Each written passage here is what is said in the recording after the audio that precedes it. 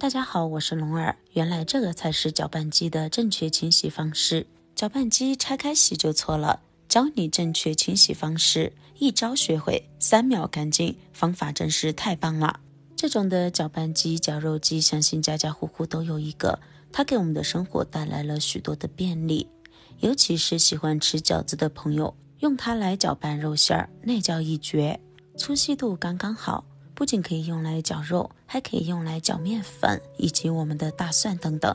但不管搅什么，每一次搅完之后里面非常的脏，尤其是搅完肉馅之后，不仅非常脏，而且还油乎乎的。很多朋友都不知道怎么清洁，将它拆开出来清洁吧，刀片上边清洁起来非常的危险，而直接清洁吧又清洁不干净。其实清洁绞肉机也是有技巧的，以前的方法也许你都错了，看完今天的视频之后，你就会恍然觉悟，原来清洗搅拌机这么简单，根本不用拆卸，只需要往搅拌机里面加上一点家里面常用的食用小苏打。那如果搅拌机比较脏，油腻比较多的话，我们就可以多加一点小苏打。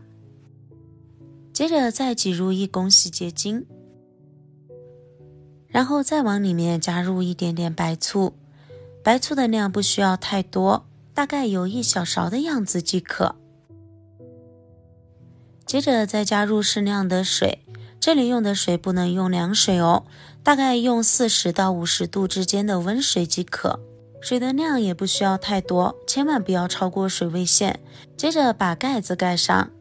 主机也放上来，让绞肉机充分的搅拌起来，和我们平时搅打东西的时候一样即可。先用较小的功能让它转起来，把里面的泡泡打散之后，再把速度提高，选择2档进行搅打。如果非常油腻的话，我们可以搅打的时间长一点，如果不是特别油腻，大概搅打3到5秒即可。当我们的搅拌机运行起来之后，里面的所有材料就会处于一个非常急速运转的状态，并且在搅打的过程中，这样急速运转下面的水流就会对我们的绞肉机内部进行一个摩擦冲击。在此过程中，那么内壁上面的油渍和污垢就会被这个强烈的冲击而带下来。全部带下来后，我们将主机拿下来，盖子揭开，看一下肉眼可见的区别。刚才看起来非常脏的绞肉机，现在变得洁净如新，玻璃罐上面都干干净净的了，没有一点点的油渍和污垢。这个时候我们把里面的刀片先取出来，取的时候一定要当心，不要伤到自己哦。接着把它们移至自来水下面，用温水冲一冲。生活中很多朋友在洗搅拌机的时候，尤其是洗刀片的时候，都喜欢用毛巾一个一个刀片的去擦，那样真的是太危险了。而且好不容易擦完之后，才发现根本洗不干净。但以这种方式，用水冲一冲之后，刀片上面就立马干干净净的，还非常有光泽呢。像这样刀片就洗干净了，先放一旁备用。接着把盖子也冲一冲，冲个3到5秒钟的时间，盖子也焕然一新，没有一点点的油渍。最后再来清洗搅拌机的这个容器，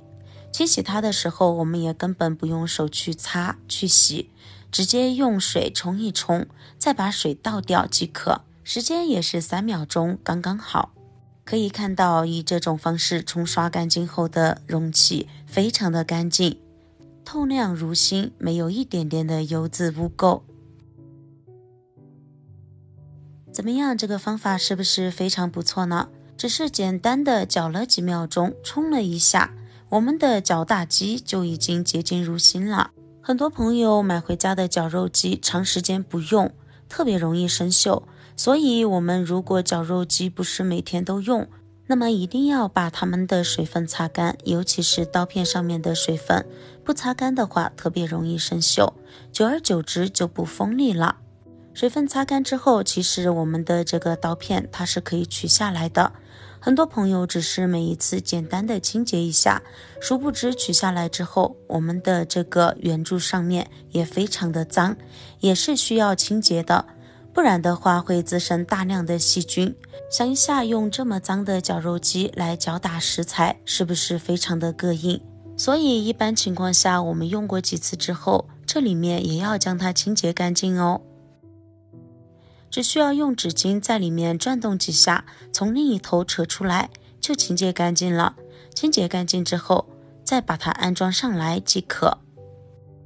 接下来再用干净的毛巾把我们搅拌机里面的水分也擦一擦，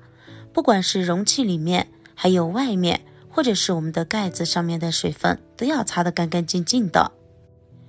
如果里面是一个非常潮湿的状态，而我们又长时间不用的话，里面也容易滋生大量的霉菌，出现发霉的情况。即使不仅仅是绞肉机如此，像家里面的豆浆机、破壁机也要以同样的方式将它进行清洁。清洁干净后，还需要彻底将里面的水分擦拭得干干净净的。